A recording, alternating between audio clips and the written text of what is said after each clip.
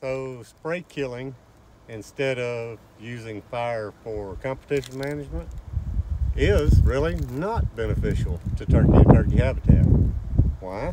This clear cut back here, this was all spray killed. Helicopter spray killed. And it literally kills damn near everything except pine tree and Yaupon. Got that. Green as it can be. They spray it real good, it kills the tips, but the bush comes back.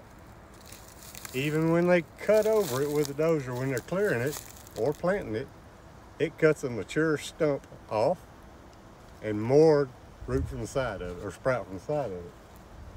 So, clearing like this and using spray killer causes the Yaupon to proliferate.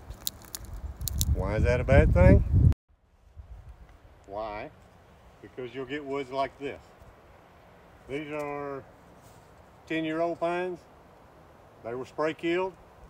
You can see by the base of the trees, if you can get to them, that they weren't burnt, spray killed. So the Yaupon survive and they proliferate. Look down here.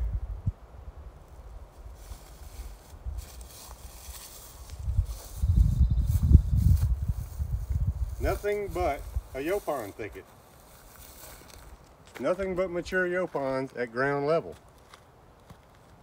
No matter how much bigger the pine trees grow, the Yaupons spread out on the ground.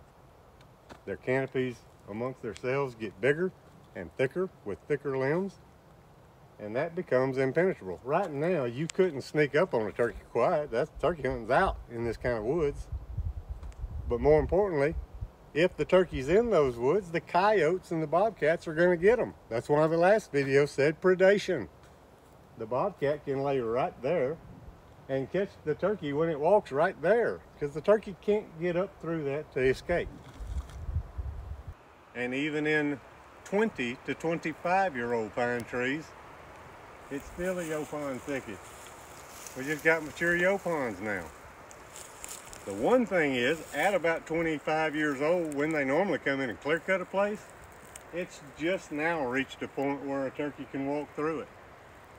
The thing is, burning somewhere between 5 and 10 years would give turkey habitat to all of those pine plantations, that would give them clear and open places to feed, nest, and make for good hunting.